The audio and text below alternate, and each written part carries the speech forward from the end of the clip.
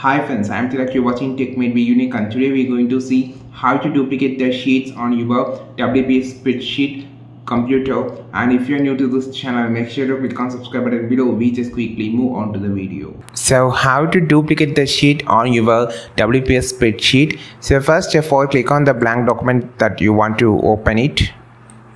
Now I'm just going to resize this and just added a more sheet here.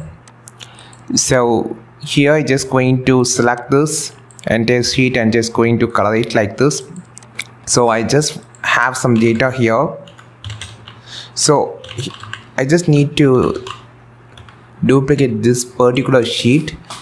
So you just want to right click on your mouse, you will see this pop up here, and here you will see option called duplicate sheet. Just click this, which actually duplicated the sheet. So why the duplicate sheet is so important? So if you are making some changes in this sheet, so before deleting the sheet or before changing some data, so you just duplicate the sheet, and if it is gone wrong, just right click here and just delete it. So this is so important and useful. So before changing any data on your spreadsheet, just duplicate it by right click on the sheet and just duplicate the sheet, and just after finishing the work, just delete the old sheet.